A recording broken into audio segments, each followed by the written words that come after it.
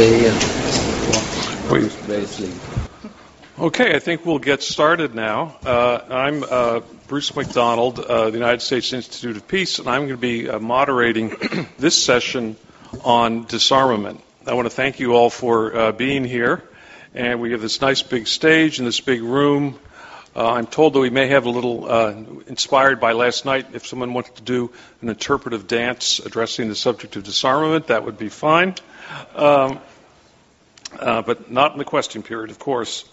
We are very fortunate today to have a very distinguished panel to help us see through some of the issues on disarmament and a lot of the issues that are going to be very vexing to attempt to resolve if we are ever going to even think about achieving greater reductions and ultimately going down to zero.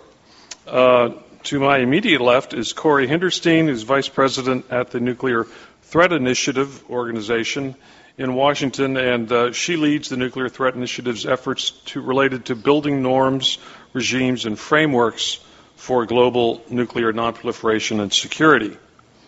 And then to her left is Ambassador Masood Khan, who is Pakistan's ambassador to China, so he should be able to bring to us some very interesting perspectives.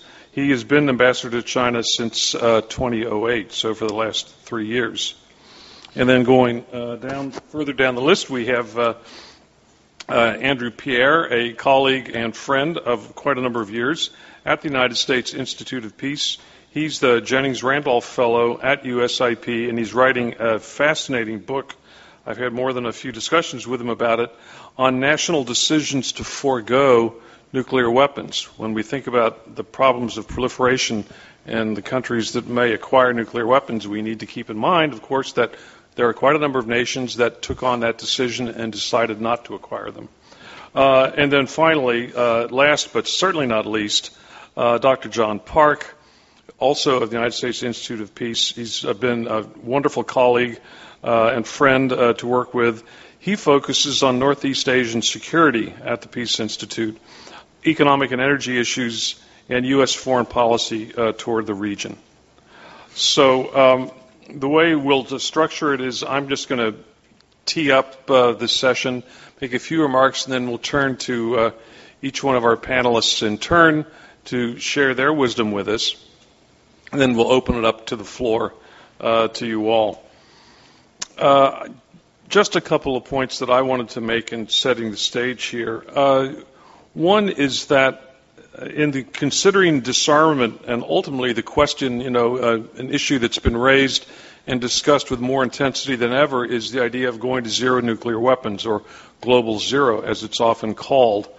And I wanted to make just the general point that some people think that this should be a straightforward exercise. I teach a course on nuclear weapons and arms control and nonproliferation. At the end of one of the courses I gave, this one student said to me, when I came into this course, I thought that going to zero would be easy and we ought to be able to do it. And he said, boy, you've kind of discouraged me. This is really going to be a tough problem. And I thought, well, I felt like I'd accomplished something. Not that I'm a foe of nuclear zero. I'm actually, as a goal, I think it's excellent and one that we need to strive toward. But it's going to be a very long and protracted process. And that in making those reductions as we go further down and other limitations, because at the end of the day, there's more to reducing nuclear threats than just worrying about numbers of nuclear warheads. But that it's going to be quite a challenge, and it's important to bear in mind where the desire for nuclear weapons on the part of some countries comes from. It comes underneath all the rhetoric. It comes from insecurity and fear, and that to me, the idea of reducing nuclear weapons, I think of it as a little bit like there's an act in the circus where a woman rides two horses at the same time, stands one foot on each saddle, and neither horse can get very far ahead or behind of the other, or she falls off. And in the same way, I think of the nuclear reductions and political conditions or political stability as being each one of those two horses, and you cannot get either one should not get too far ahead or behind of the other, or it can be very dangerous. I think that, for example, one of the big reasons the United States and Russia have been able to achieve the reductions we have is that we're no longer enemies, and so the political requirement for it and the fear that underlies it all has come down quite a bit, which has made it possible to have nuclear reductions. At some point, and we can still do more, but at some point, ultimately, countries need to feel secure. And it's been necessary to rely on nuclear weapons for security. But if we're ever going to get anywhere close to zero, I believe it would have to come about because of significant transformations in the nature and the atmosphere of international relations among countries of the world. So it's a difficult challenge, but we have to keep trying. In looking at the question of disarmament, I think of it, and nuclear zero, I think of it as at least 4 stages involved. First is what I would call the stage that we're facing right now, which is going to the next stage beyond the New START treaty. And I call this the twilight of bilateral nuclear arms control. And that this is the period when it's unlikely that we would involve other countries, but that if it's possible to achieve significant reductions in this round, beyond that, it's going to have to go multilateral. Because at that point, some people talk about 1,000 warheads, getting down to that 1,000 warheads as being one objective in the next round of what I call comprehensive nuclear arms talks, because it will likely involve more than just strategic weapons. And in the round beyond that is then, therefore, I've just dubbed it the dawn of multilateral arms control and fully comprehensive limits involving the whole range of nuclear weapons and not just strategic weapons. When I think of how difficult it is just achieving bilateral arms control, and to think about the problems of multilateral arms control, it makes my head hurt when you look at some of the challenges that are going to be involved. The next stage beyond that I've dubbed the end of the world levels of nuclear weapons. That's where you're getting down to a point where the numbers of nuclear weapons are begin approaching a level where if nuclear war did break out, it would still be horrendous, but it might not be, because there'd be relatively a much smaller number of levels. It doesn't mean that it would be the end of the world as we knew it, because the number of detonations would be relatively low. And then finally, of course, there's zero. And one thing I want to caution in thinking about zero nuclear weapons, when I talk to a lot of people who are enthusiastic about going to zero, they make it sound like, well, yes, it's going to be a hard struggle, but when we finally get to zero, won't it be great?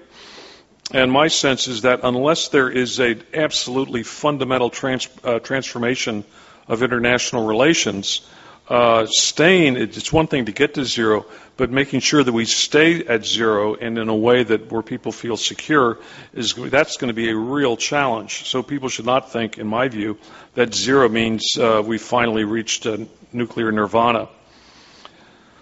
Today, I think in our discussion, we may want to focus primarily, but not exclusively, on that first stage, what we face in this next upcoming round, where the issues are very difficult, very challenging, but we will talk about really all four phases of getting to zero. But in this next phase, we've got many challenging issues: missile defense, the tactical nuclear weapons, non-deployed weapons, the problem of other nuclear powers and how that might influence agreements in this next round, verification, alliance dynamics, regional security. The challenges we face are endless. But it doesn't mean we can't just plunge in and take it on, because I think it's very important to try to make progress in this area. And here to help us kick things off, I'll turn to Corey. Corey, please take it away. Thank you, Bruce. First of all, I want to add my thanks to everyone who has spoken before me in thanking the organizers of the Asan Plenum, and I'm really pleased to be here for such an important event. I'm going to, in some ways, start at the micro level, and I think others are going to build up to the macro level, because I'm going to focus on the issue of disarmament verification and also explain a little bit as to why I think that the discussion of disarmament verification is helpful to us as we think about whether this is a credible or desirable path to move down. As has been mentioned already, in particular yesterday at the opening plenary, in 2007, George Shultz, William Perry, Henry Kissinger, and Sam Nunn came together in their really remarkable op-ed in the Wall Street Journal, in which they made the case for a joint enterprise of the international community to move toward a world free of nuclear weapons, and they linked that vision to concrete threat reduction steps. And these steps would reduce urgent nuclear dangers and build support for reducing the reliance on nuclear weapons, ultimately leading to a world free of such weapons. They have since obviously authored 3 additional op-eds, but this first one really remains the guiding principle behind their work. But what you may be less familiar with than the op-eds is that at the same time in 2007, shortly following the first op-ed, they launched the Nuclear Security Project at the Nuclear Threat Initiative. And through the NSP, NTI coordinates the work of the 4 statesmen, as well as undertaking a robust agenda of international activities and substantive analytic work that helps move us down the path towards their vision. The reason I mention this is because verification very early on in the first op-ed and in the discussions of the 4 was identified as an area that was where meaningful work really needed to be done for a number of reasons. One, as I'll get into, is the importance of a robust verification system for confidence, but also because verification is one of the longest lead time activities, and therefore if we're not thinking now about how we might verify, we're going to get to the point where we want to make political decisions related to deep reductions or disarmament, and we don't have the technical basis to do that safely and securely, which I believe we definitely need to do. So the bottom line is that we're never going to move toward a world of far fewer nuclear weapons, much less zero, unless all states have confidence that we can verify disarmament commitments, non-proliferation obligations, and the peaceful use of the nuclear material and civil nuclear activities that will be ongoing. I edited a volume called Cultivating Confidence, in which we had 9 expert authors talking about verification challenges, and I want to talk a little bit about some of the findings of that study. And perhaps the greatest reason for optimism, for those of us who really support the end goal of a world without nuclear weapons, is that the international community actually already knows how to do a lot of what it needs to do in order to verify a world free of nuclear weapons. So often, this ability to verify is the hook upon which those who object with the end goal will hang those objections.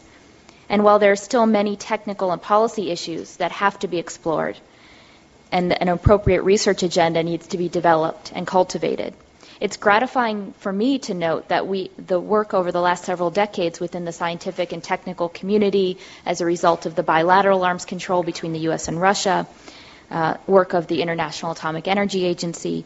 This has direct bearing on our ability to envision and scope a credible verification system that goes not just at zero, but more importantly, helps us verify and build confidence on the path toward zero. So I want to focus on a few elements that demonstrate why the current debate about verification is really different than the verification debate we've had in the past. The first element is a recognition of different stakeholders. Traditionally, the technical problems of arms control verification has really been in the realm of the U.S. and Russia and the bilateral arms control process. And it's been based on decisions of acceptable risk within the jurisdiction of these nuclear weapon states.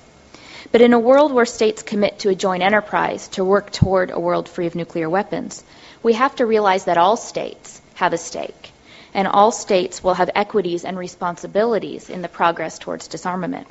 So therefore, the role of non-nuclear weapon states in helping both define their needs for assurance and contributing their substantial technical expertise can't be underestimated. These non-nuclear weapon states can't be standing on the sidelines of the verification debate. A second element, and one that's controversial, I think, is the need to rethink the classified nature of information and the implementation of information security. With respect to nuclear technology and nuclear weapons, the standards by which information is deemed classified or sensitive sometimes rests on outdated assumptions about the unique value of the information and how it's shared. So it may be ultimately more practical to share certain previously protected information than it is to develop very complicated and expensive verification procedures that are designed to protect information that may no longer be sensitive. And this isn't to say that there's not a very real and appropriate role for the protection of key classified information. But we should carefully review our underlying assumptions about what information would be critical to the success of a future verification regime. A third element is the issue of determining compliance and non-compliance with arms control obligations or commitments. Non-compliance is often in the eye of the beholder, as we like to say. For example, the IAEA has recently made judgments about the intent of violators in a way that may influence the reaction of the international community to the violation. The same safeguards violation, like a production of a small amount of nuclear material outside of safeguards, may invoke different consequences depending on a judgment of intent. Did the country deliberately attempt to develop clandestine capability in violation of its international agreements? Or was it the work of a small group of scientists in a program that may not have been transparent to its own national leadership? And I'm very well aware that making this statement here in South Korea may be particularly meaningful for those who know their recent history. Judgments of intent have been encouraged by some who feel that it allows for flexible and appropriate response. But it's criticized by others who say that the IAEA should make judgments and report, or should detect and report violations without making qualitative judgments about their significance. This discussion highlights the fact that concepts of compliance and non-compliance are not always black and white. A fourth element is a systems-based approach to verification. We need to conceive of a verification system as different policy and technical approaches that has political acceptance, informed by knowledge of the defined risks, and that no individual verification measure is infallible. There is not a technical solution to all the problems related to it, but rather by constructing a system of systems, then we maximize the opportunity for, maximize the opportunity for the weakness of one measure to be compensated by another measure. In an effort to structure a system that leverages all the tools available, we'll look at technical approaches, legal and political commitments, the roles of public and insiders, incentives for compliance, deterrence of non-compliance, and an honest qualitative and quantitative acceptance of risk. And this is the only way to really determine if a system is acceptable and makes sense. The fifth and last element I want to highlight is that we've really been struck by the creativity of people thinking about verification and the value of considering non-traditional approaches as part of a verification system. Some of these newer ideas really include societal verification, which is the role of those that have no legal obligation to find or report violations. The model of public-private partnerships that take advantage of information that may be held by a particular segment of society, such as industry, but they're not. These are pieces of information that are not traditionally fed into verification systems. And these kinds of approaches require more rigorous analysis to determine their real value in what is traditionally a state-driven verification system. Finally, I think the biggest challenge to the overall verification agenda for future arms reductions may be that posed by uncertainties regarding the quantities of existing stocks of fissile material and weapons. We have to develop strategies to reduce the residual uncertainty regarding the completeness of initial declarations. All declared weapons-related inventories will become important as we move towards zero. And establishing confidence in countries' initial baseline declarations will likely be a key point in all states' decisions as to whether they're comfortable moving towards lower numbers, much less zero. This challenge is really compounded in the context of growing inventories of declared nuclear materials in civil applications and the spread of nuclear capabilities to previously non-nuclear regions of the world. So in conclusion, not surprisingly, verification agreements on the path toward a world free of nuclear weapons will be complex and challenging. In some cases, negotiation of future agreements between the U.S. and Russia and other states with nuclear weapons may be a driver to better refining verification regimes, as well as being the result of progress on verification. Similarly, during the NPT review process and other international discussions, verification of current arrangements may serve as the point of departure for cooperation and progress, but also as a roadblock to further action if confidence in such measures is low. So in all cases, progress on both unilateral and cooperative efforts on verification could positively influence the ongoing nonproliferation and disarmament agenda. And I want to come back to my first comment, which is I'm actually quite confident about our ability to do this. The body of knowledge is robust. We lost about 10 years in really advancing the agenda, but there are a lot of very capable technical and policy leaders focusing on verification now. And the important thing is, if we want to empower the decision to go towards much lower numbers and zero in the future, these are the questions we need to be grappling with now, and not waiting till that time when the political decision needs to be made and they suddenly look to the technical experts and ask, can we actually do this? Thank you. Corey, thank you very much for that good overview of the verification challenges that we face ahead. Let's turn the floor over to Ambassador Khan, who will speak. Please. Well, thank you, Mr. McDonald, for including me in this panel. It's a privilege to be part of this panel, and it's a pleasure to talk to all of you. I have some written remarks. I'll be more interactive in a Q&A session, provided you have questions. It's quite evident that there is no shortcut to global zero, yet it remains an important objective. Madeleine Albright and Igor Ivanov, in a recent article, have argued that nuclear arms control cannot forever remain a US-Russia only enterprise. These two countries have 90% of the world's nuclear weapons, and therefore they have to set the example by active leadership. Pakistan is committed to the goal of general and complete disarmament, as this is important for international peace and security. The G21 group in the CD has also called for total nuclear disarmament and proposed the establishment of an ad hoc committee in a conference to start negotiations on a phased program for the complete elimination of nuclear weapons within a specified time frame, as well as conclusion of our nuclear weapons convention. It is true that President Obama took a bold step in his Prague speech, put his political weight behind nuclear disarmament, and gave a fresh impetus to the disarmament diplomacy focusing on global zero. Multilateral legal norms and instruments enjoy universal legality and acceptance. Decisions taken in non-institutionalized multilateral multinational forums will not have legitimacy. Disarmament, which is advocated so ardently elsewhere, is not put on the agenda of the United Nations disarmament machinery for serious negotiations on either cuts or a convention.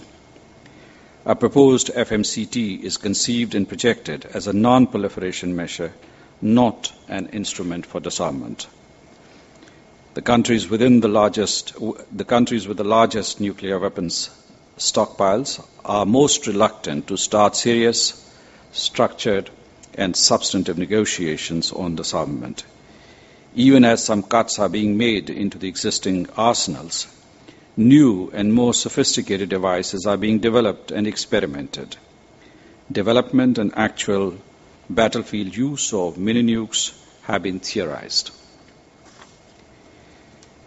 The increasing prominence of nuclear weapons in security doctrines undercuts the logic of disarmament. The geographical scope for use of nuclear weapons has been expanded to nuclear alliances with the provisions to share nuclear weapons and command and control among alliance members.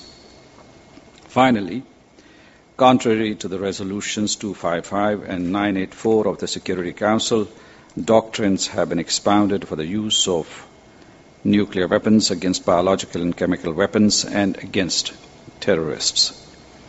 Even at drastically reduced levels, leading nuclear weapon states would like to retain their arsenals for quote-unquote foreseeable future against quote-unquote unforeseen threats in pursuit of quote-unquote new missions.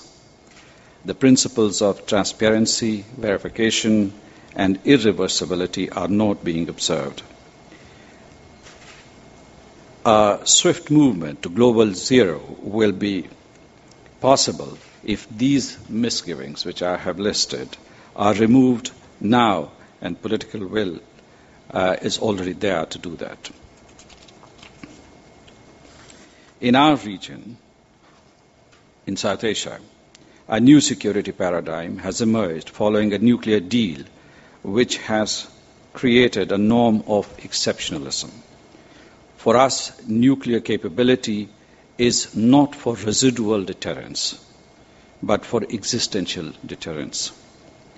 If the momentum for global zero picks up, there would be no sprint to parity, but countries would like to ensure that asymmetries do not accentuate or widen.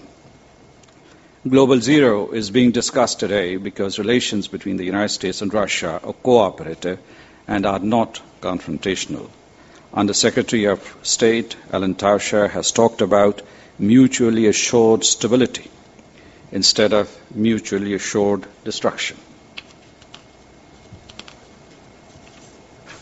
In South Asia, one needs to resolve outstanding conflicts, bring about conventional balance, and practice nuclear restraint before one can take meaningful steps aimed at disarmament. Offensive military doctrines, massive inductions of advanced weapons systems, including ABMs, and build-up of nuclear arsenal and delivery systems are a recipe for armament and arms race, not disarmament.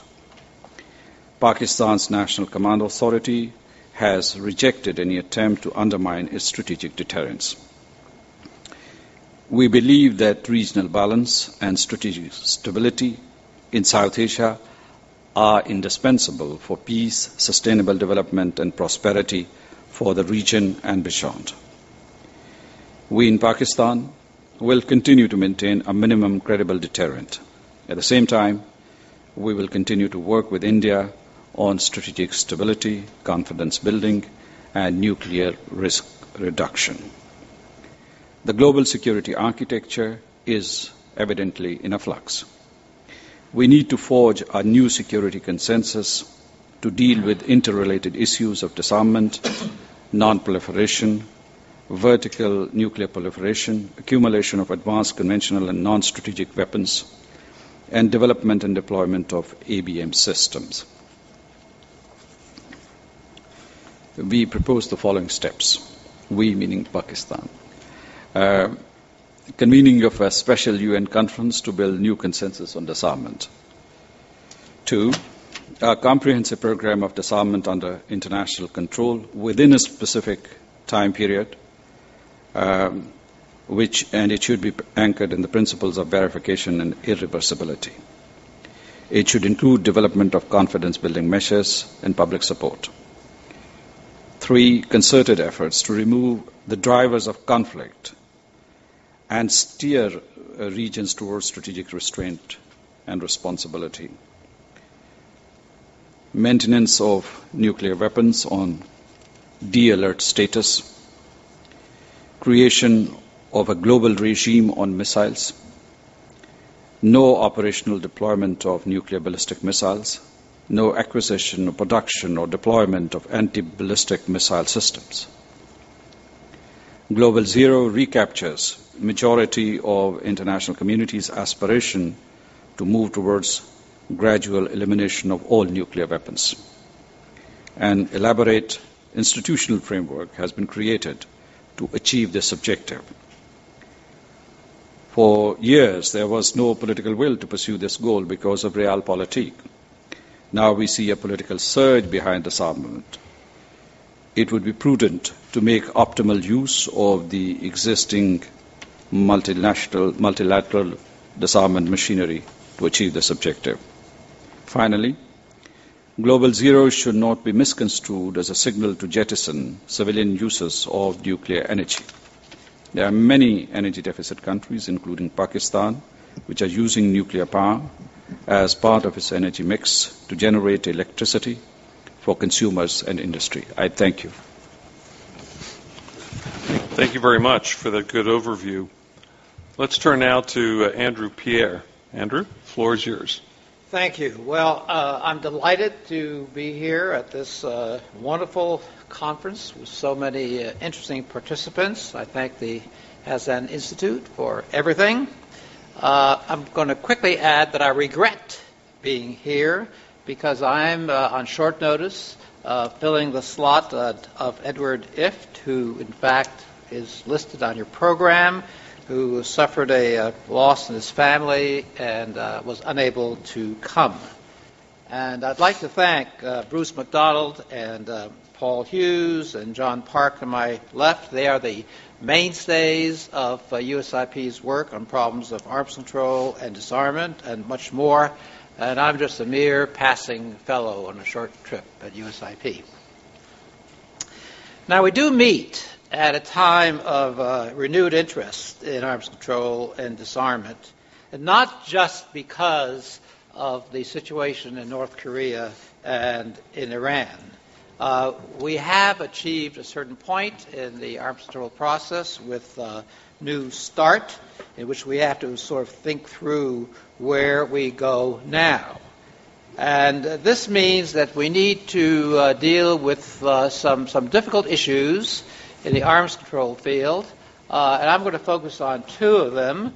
One is theater missile defense in Europe, and how do we fit that into the next round of arms control negotiations. And then, as Bruce mentioned in his opening remarks, I am going to talk about really a new subject, which is multilateral strategic arms control involving countries other than, or in addition to, I should say, the United States and Russia. And then, time permitting, I'll spend about half a minute on a surprise third topic. So stick around. Now, let me turn right away to missile defense. It has become, in recent months in particular, absolutely central to the arms control dialogue between Russia and the United States, and more broadly, Russia and NATO. The new elements are that more than ever, the United States, and really our European allies as well, want to find a way to counter what we perceive to be the growing missile threat from Iran. We are taking it very, very seriously. And that means that we want to have, in dealing with the Iranian missile threat, we want to think about seriously some type of a cover for Europe as a whole. What the Obama administration did in really not rejecting the Bush plan, but in revising it, was to strengthen it and widen it to give, we hope, relatively effective missile defense for Europe as a whole.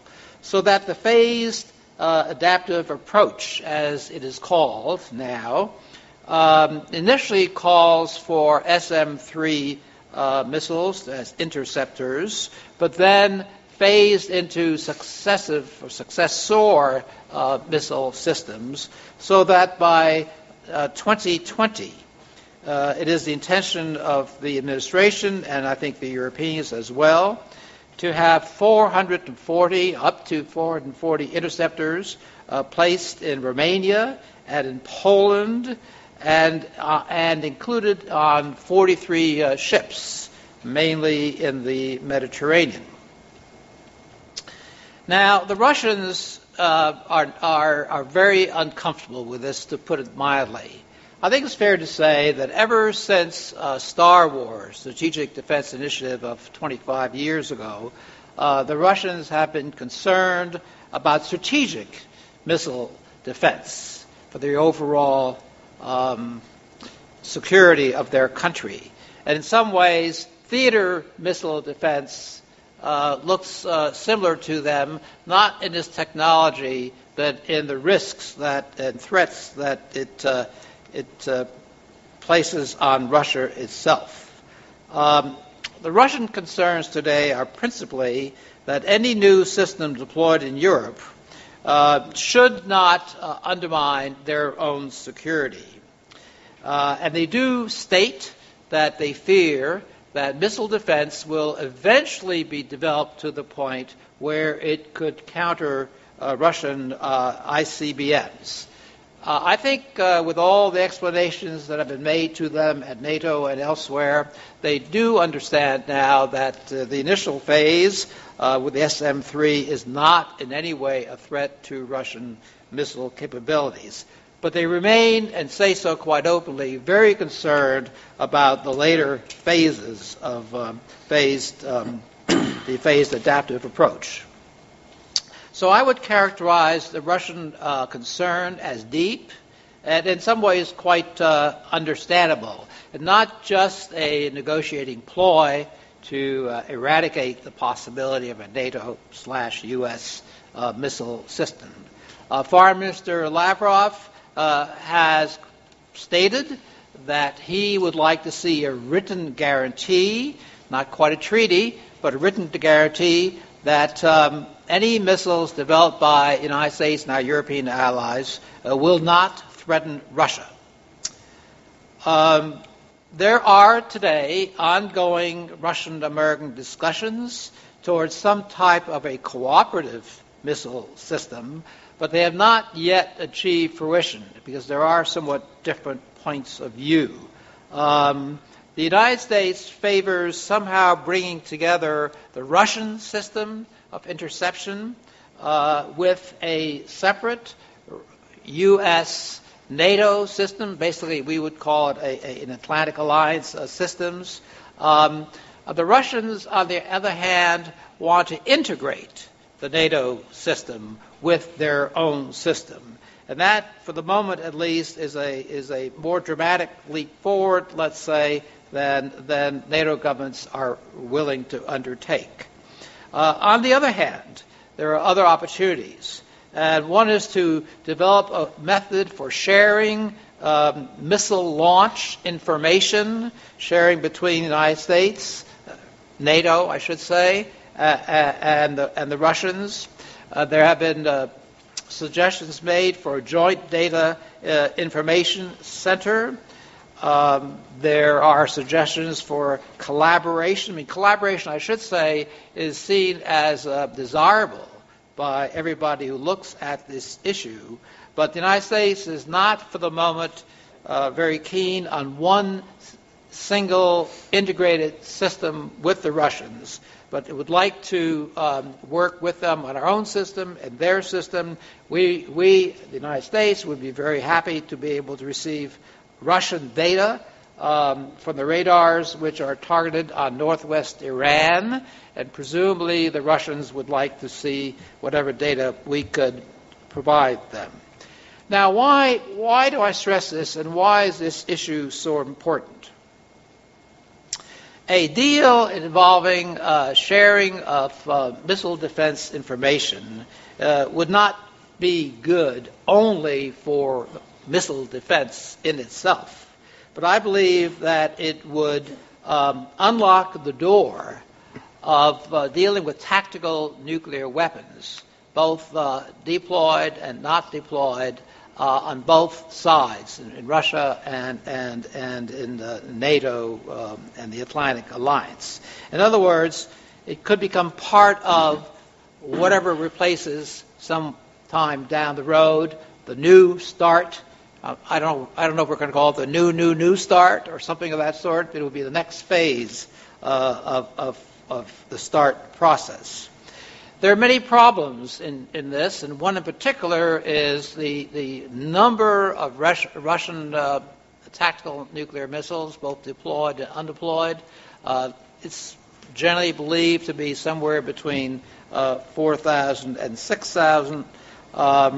And on the western side, it is much, much smaller, probably closer to 1,000, perhaps even less. So an agreement on an overall ceiling on both sides is we're still a ways from that, but it's what I think we should try to head for. And it will require, as Corey pointed out, a very complex process of verification, inspection, and the like. We will need to overcome some differences in assumptions regarding missile defense. The Russians have long believed that they need large numbers of tactical nuclear weapons in order to counter what they perceive to be NATO's conventional superiority. I must say that in listening to or reading about Secretary Gates in the last few days and the speech that he made in Brussels, one wouldn't think that the United States had such massive superiority, or NATO had such massive superiority, but that's the way the Russians see it, nevertheless. There is a question that came up earlier this morning in one of the sessions about the extent to which NATO needs tactical nuclear weapons. And in particular, of course, the forward-deployed American systems in some cases, on European aircraft, and in particular in 5 countries. I think Walt Slocum at that session said it best, that he should know when he said there was really no military or strategic need for these systems. These systems are an important part of psychological reassurance for some European publics, because not all believe that they are necessary. NATO did make the decision at the Lisbon summit to think of NATO as a nuclear power or with a nuclear component. At any negotiation, I think the United States is now committed to the point that any negotiation with the Russians will have to be on behalf of NATO. So a consensus will have to develop in time within NATO if we're going to have any serious reduction initially, or I should say on the one hand by the West, the United States and its European allies, and on the other hand by the Soviet Union. So let me turn now to... Andrew, just because we're running a little behind time, can you wrap it up? I will wrap this up, and I'll skip by surprise. Let me say a word about multilateral nuclear arms control, which is really something we're just barely beginning to think about. Basically, what are we talking about? Well, you know which of the nuclear powers are. It doesn't seem to me that Pakistan or India or Iran or even China are going to negotiate down their current levels of nuclear powers. So basically talking about Britain and France. The British have always had some interest in negotiate arms control. They were, in fact, the first country, this is not widely known, to decide in 1940, before the United States, before the Manhattan Project, to build an atomic bomb. They've had a very robust nuclear program for decades, from the 50s into the 80s. But in recent years, they have reduced their program substantially, eliminated their tactical nuclear weapons on aircraft, reduced their nuclear submarines, been willing to rely upon American technology, Polaris and now Trident. They are, I believe, going to maintain a nuclear component indefinitely, based solely on submarines. But I also think they are looking quite seriously at the possibility of some further reductions if it can be done in some multilateral framework. There are 4 British horsemen to equivalent on the British side to the Schultz, etc. team. And that's basically where they are. They're interested in looking at this down the road, but quite a bit down the road. The French are in a very different psychological and political position. Nuclear weapons have always played a central role for the French. It's part of their popular way of looking at the world, of glory, of independence. But it's interesting, and I might say in various governments, be it Chirac and de Gaulle, all the way through Sarkozy, Mitterrand, socialist, wanted to maintain the nuclear force. I'm going to assume that Dominique Strauss-Kahn would have also, although we don't exactly know. But the difference with the French is that they do see a very uncertain world out there. They see their own nuclear weapons, independent nuclear weapons, as providing a sort of insurance policy for the French. They're thinking in particular, I might add, of Algeria and North Africa. Yet, and here's the interesting fact, the French, following a British proposal and American encouragement, have agreed to come to a meeting, of all places, in Paris later this year, which is involving the United States, I might add, with American support, looking at the possibility of multilateral arms control. Even though French don't have that much to reduce, they are willing to do that. So we are now at a point where the international community is beginning to think through this possibility. And this probably will be added on to somehow or integrated into, not, I believe, the next phase of START, perhaps the one after that. So we're looking at 2010, maybe even more years down the road. And of course, this will involve a great deal of transparency and verification. But I think the day will come when there will be multilateral arms control, even though it may be more symbolic than real in terms of the actual weapons systems deployed. Thank you. Thank you, Andrew. Now we'll turn to John Park, who maybe can shed some light on impact of these considerations vis-a-vis Northeast Asia.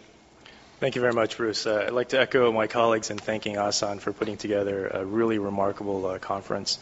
Let me just jump in right away. Disarmament, the way I interpret it for the points that I'll be raising, is really a concept had its origins in a bipolar world, but we're trying to apply it in a multipolar world, basically what Andrew was touching upon earlier. And some would argue in a G0, the absence of sustained global leadership, what we did definitely see in times past. My comments are really a collection of key findings from Track 1.5 and Track 2 dialogues that we run at the Institute.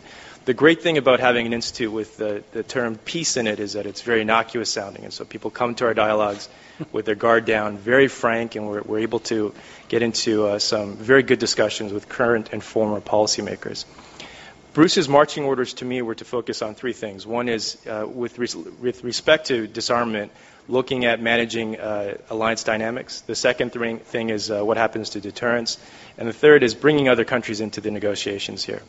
Now, with respect to the first part, managing alliance dynamics, what will be the impact of moving to a smaller and eventually zero nuclear arsenal situation for South Korea? And I zero in on that for the interest of time, but also to spark some discussion later on. South Korea, and I think we can take a number of angles to this, is unique to look at in terms of this because we see the impact of one and then two nuclear tests from North Korea. The first nuclear test, October 2006, we see the United States Secretary of State at that time, Condoleezza Rice, come to Northeast Asia, go to Tokyo and Seoul, and reaffirm the U.S. nuclear umbrella. If you read that statement, it really looks like a statement from the Cold War period, because as much as North Korea had just conducted a nuclear test at that particular point in time, it really left the larger concerns about immediate threat perceptions coming from North Korea largely untested until we enter the second North Korean nuclear test. At that time, we are in a period right after President Obama's Prague speech and the pronouncement on Global Zero. But at the same time, we see the U.S. reaffirming, again, the pledge of the nuclear umbrella. I think what we see now, though, is an emerging gap between theory and reality. Clearly, there is wide support for the concept of a world free of nuclear weapons. But when you unveil Global Zero in that type of situation, and we heard comments yesterday by former Prime Minister Yi and former Minister Han, the whole notion of frustration. We see this environment where there is the goal of global zero, but the clear and present danger of a different type of set of threats from North Korea. So moving to the second part, what happens to deterrence? Really, this is a reality check. In 2010 is the clearest form of this reality check. In March of last year, we see the sinking of the Cheonanam. In November, we see the shelling of South Korean island Yeonpyeong-do by North Korea. Now, this is, again, I think, a reminder of a clear and present danger emanating from North Korea, and this is evidenced by public opinion shifting in South Korea. During the Sunshine Policy period, we see North Korea depicted as a weak state. If anything, the concern was North Korea collapsing and having to pick up the pieces. In the current situation, we see North Korea as bold and provocative. And again, as we heard yesterday in the opening ceremony, the one factor that is cited is North Korea's view of itself as a nuclear weapon state. And who would dare retaliate against a nuclear weapon state after having launched a conventional attack? But I think there's also a second factor, and this is China. It's interesting how I think if you look at the North Korean response and what North Korea observed after the sinking of the Cheonan, how China really lived up to what my colleague Mike Green calls PRC, which is please remain calm, rather than being a very strong a member of a group that is trying to condemn North Korean actions. You have China really trying to encourage the parties to restrain their actions and engage in negotiations again. But this factor of China's response, I think, in some respect, fed into the shelling of Yeonpyeong-do, in the sense that a recognition from a North Korean perspective that they would not see a deviation from PRC, please remain calm. And so the notion that they can kind of get away with it. And this is, again, feeding into this concept of a clear and present danger emanating from North Korea. So looking at specifically what happens to deterrence, what are the reactions? The first is South Korea's response. After the reality check of 2010, we see South Korea enunciate what is now called proactive deterrence. It looks very much like controlled escalation. But if you talk to military professionals, there is no such thing as controlled escalation. Once reaction feeds into reaction, you're essentially caught up in the spiral and you're left to pick up the pieces. And in the situation of the reality checks of 2010, we see this reaffirmation on the U.S. side, again, of the nuclear umbrella. So I think what we're observing, and this isn't critical of any country's policy, but is an increasing disconnect between concept and reality.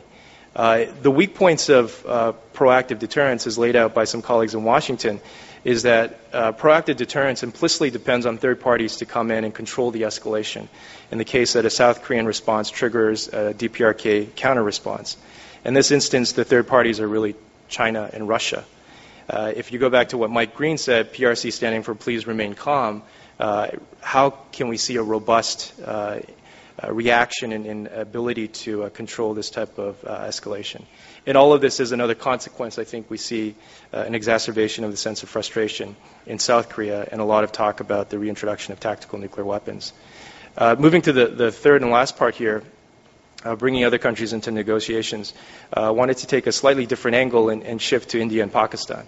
In one of the track 2 dialogues, I participated with former senior military officials from both sides. The image that comes up is unanimous support for the concept and goal of global zero, but almost an SAT type of situation. Disarmament is to major powers what philanthropy is to the wealthy. They feel that global zero disarmament doesn't apply to them. It's a different context altogether. And in many respects, when you look at how the Pakistanis and the Indians are looking at this, there is almost this view that they're going to get to what they view as minimal nuclear deterrent status. What that number is, unclear, but the notion that they'll know it when they reach it, and that from that point they may draw down. So it's clearly a different direction arrow from the broader concept of global zero. And also we see the second phenomenon of not only India and Pakistan, but other countries, Iran and North Korea, in this group going in another direction of actually expanding nuclear weapons programs. And the final point in all this is if we look at almost this yin and yang relationship between disarmament and deterrence, there will be a transition period as we enter, hopefully, the different phases of disarmament. And as different colleagues have mentioned, the focus on missile defense, number one. I would add, number two, measures like Proliferation Security Initiative. The third is more sanctions. And the fourth is a focus on conventional. I would conclude by saying that if we look at all these different measures and approaches, one gets the image of a medical analogy where there are different medications for different types of issues. And here the elements are really the different types of threats emanating from different regions and different countries. If you take the medical analogy further, I think the concern here is the side effects when you combine the different medication. I think we're entering this phase because in dealing with one particular issue, as we've seen with the South Korean debate about the reintroduction of tactical nuclear weapons, it opens up a host of other issues that complicates the situation. Let me end there. Thank you, John. I was going to start off with a question, but given that our time is slipping away from us, I think I'll just open it up. Do we have a question from the audience for our panelists here? Yeah, over there.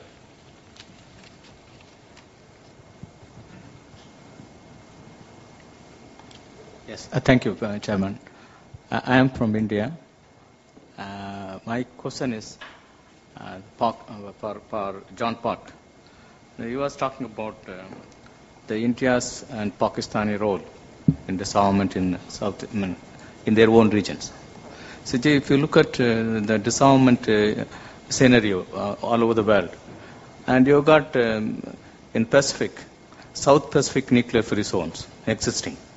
It's at work now. It is maintained. The Americans, to some extent, they are cooperating. And then in the Middle East, the initiatives there for nuclear weapon free zones. Middle East nuclear weapon free zones.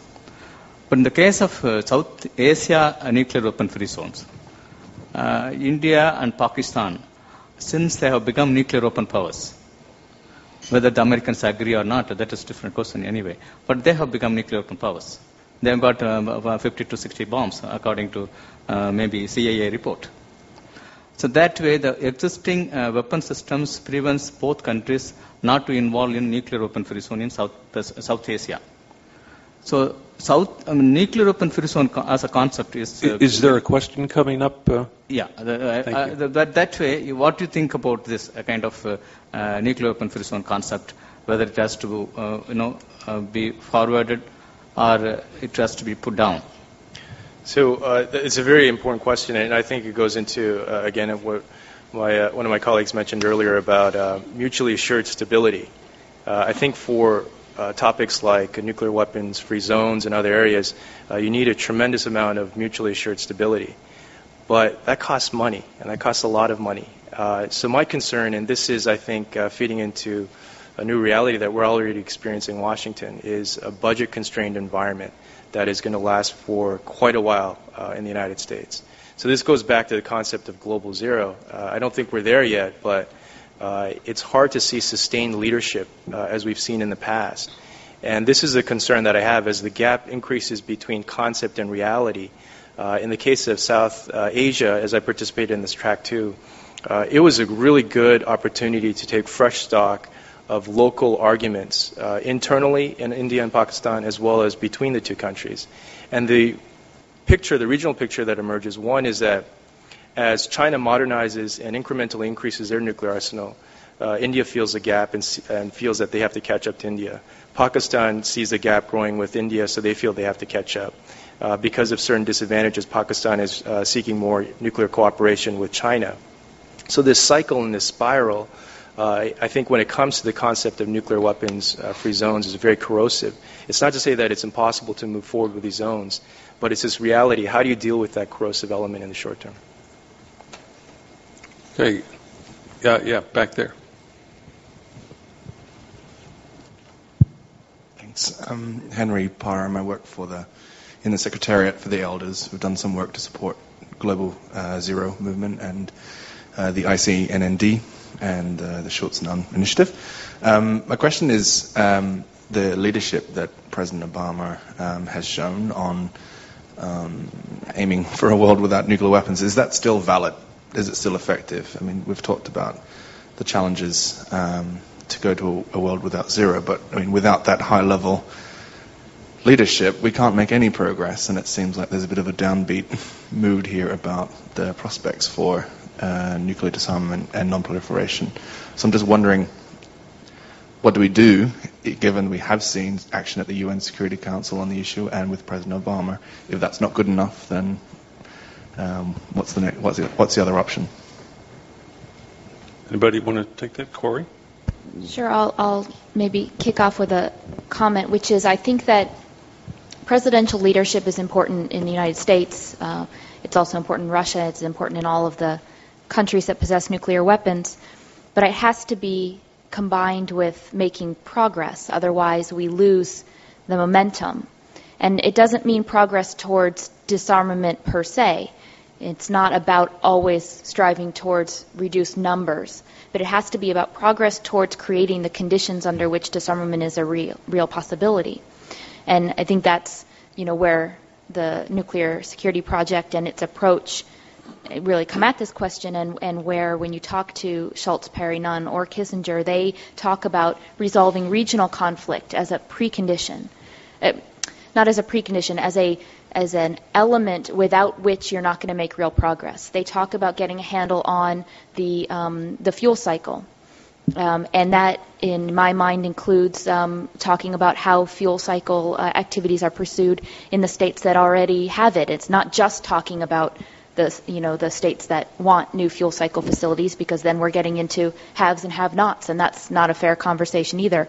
It's relevant to non-proliferation, because we do know that if we're not making progress on non-proliferation, there's going to be a greater hesitance to make progress on disarmament. So I think there are a number of issues that we have an opportunity to be sustaining and building the momentum that will, through their progress, create the light at the end of the tunnel. And the concern that I've had is that people looked at the Prague speech and saw this grand vision. I mean, it's a very inspiring speech when you actually watch it delivered. But it has fallen in some communities in the realm of the idealistic and in the realm of the impossible. And so we have to take these steps in order to show that it's not impossible, but it takes hard work, and it takes commitment, and it takes sacrifice on all sides, from the non-nuclear weapon states, the nuclear weapon states, and the non-NPT states. Anyone else? Yeah, Ambassador Khan. Well, I would say that President Obama's leadership is still valid and effective. There are some caveats and qualifications. I would like to add that powerful voices, influential voices within the U.S. administration should not second-guess what President Obama has said. Second, there should be continuity. The establishment should be behind him. The next administration should not undermine his vision. And I would also like to add that what he said speaks to the consensus which is already there, because, the vast majority of non-nuclear weapon states have said that they do not want nuclear weapons at all, that eliminate them gradually. And there has been some movement in that regard in the past. There are structures available there. There is no need to reinvent the wheel, but to make optimum use of the existing machinery that we have. And we can reach there. Thank you. Okay, let's quickly take any remaining questions here at this table. I'm Scott Davis with the State Department. My question is for Andrew Pierre. I was a little surprised when you talked about multilateral arms control. You sort of gave China a pass. You talked about the entry into the discussions of the UK and France. And we all know why China has been reluctant, particularly the argument they make about how few nuclear weapons they have compared to the U.S. and Russia. But did you really mean to give them a pass from that? You kind of left them out of your formula, and if so, why? And if not, when you talked about the multilateral arms control prospects, you talked about UK and France getting involved, but not China. And I wondered how you would comment on when, how, and under what circumstances China should get involved. Okay, now we'll take the one other question here, and then, because we're rapidly running out of time.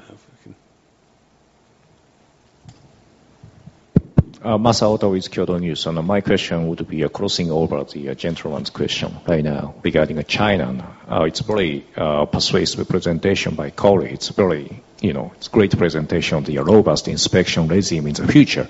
But I would like to know your approach to China, how you can engage China or other countries, especially French, to involved in the this verification, establishment measure in the future? What's your approach and outreach to a country outside current negotiation, Russia and the United States? Thank you very much.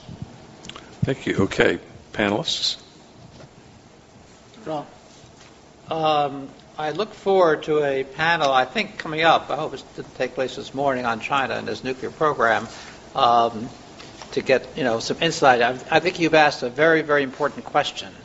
But I also think that just establishing the principle of multilateral arms control, which we don't have yet, if we can begin with the British and French, or they can begin with us, because it's their proposal more than ours at this point.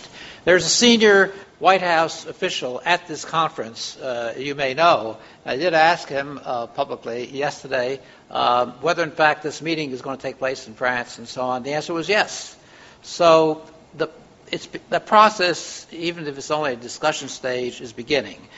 I think it might be asking too much to ask of the Chinese to come in at this time. And I don't know that they've gone far enough in their own nuclear program to reach the level of maturity, both in terms of technology and perhaps in terms of political outlook, to participate in multilateral arms control negotiations. But down the road, theoretically, there's no reason why it could not take place. But I'd like to go back to a point which I think Bruce made in his opening remark, at least he's made to me at other times. This all depends on the political environment, the international political environment.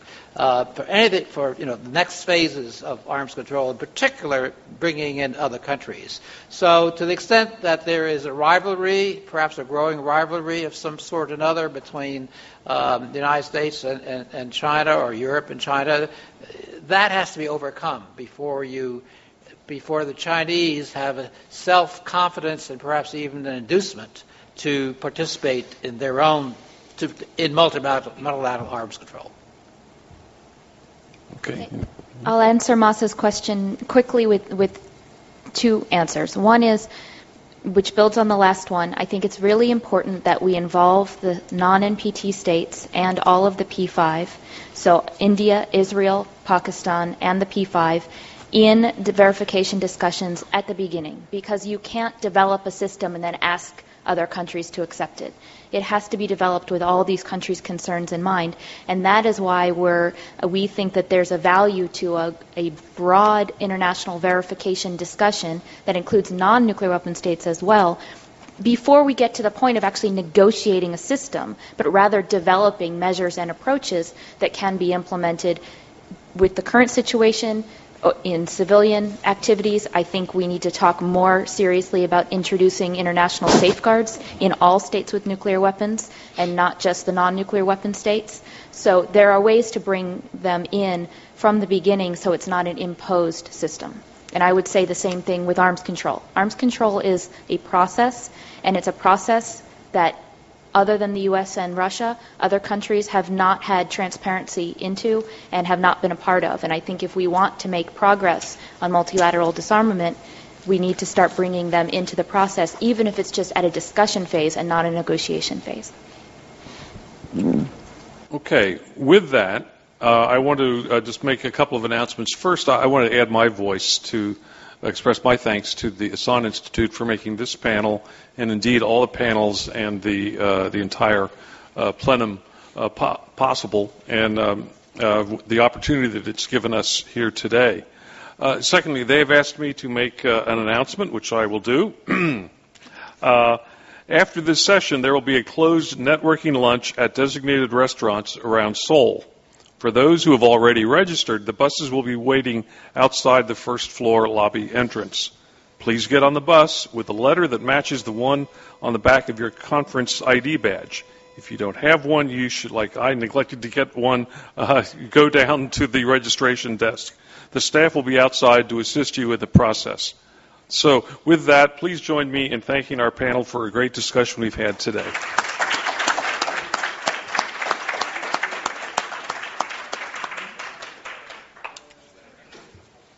Well done. Thank you.